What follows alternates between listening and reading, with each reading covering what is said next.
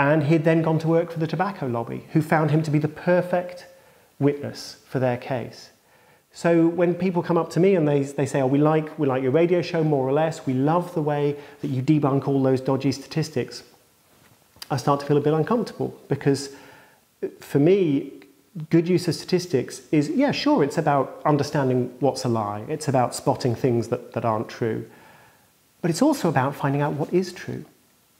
And statistics are a tool to see what's true about the world, and there are certain things you can't see in any other way than by using the statistical lens, any more than medics could get past without scanners and x-rays, and astronomers could get by without telescopes. A social scientist needs statistics to understand the world. An economist needs statistics. An epidemiologist, as we've seen in these times of COVID, needs statistics. They provide answers to vital questions. It's so much more than funny stuff about storks and babies.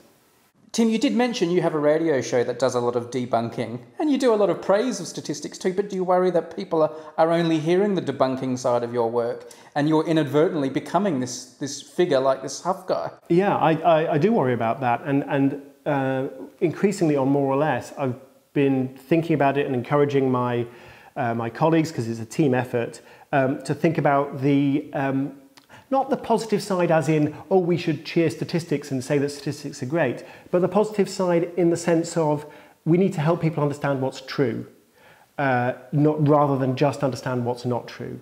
And it's really easy to say, oh, this cabinet minister said this thing, or Donald Trump said this thing, and it isn't true.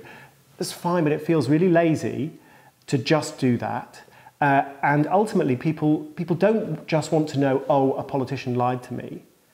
They want to know how the world really is. At least some people, I think, are curious about how the world really is. So I'm always looking for, okay, we found out what's not true, now tell me what is true.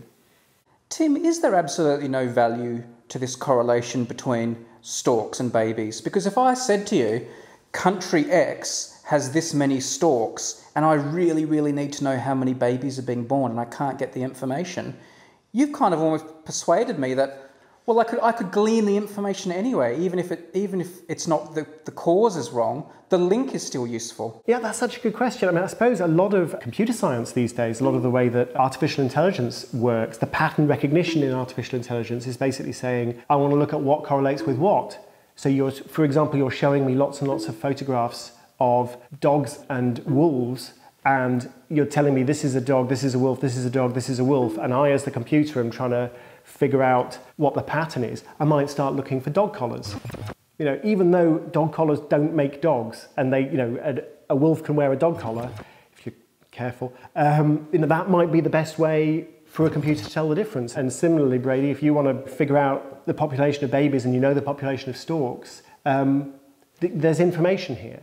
But it's a thin kind of information. It's the information you only want to rely on in desperation.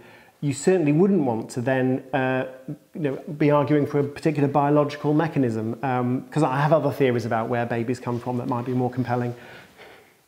Here we go. All right, 30 seconds. Sell me that book.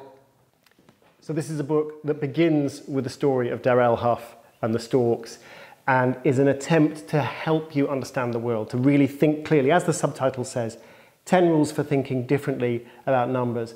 I want you to be able to understand your own reactions to numbers. I want to help you understand the world, and I want to help you think in a clear way about that world. And numbers are a really good tool for doing that. How much does it cost? Well, I think the cover price is £20.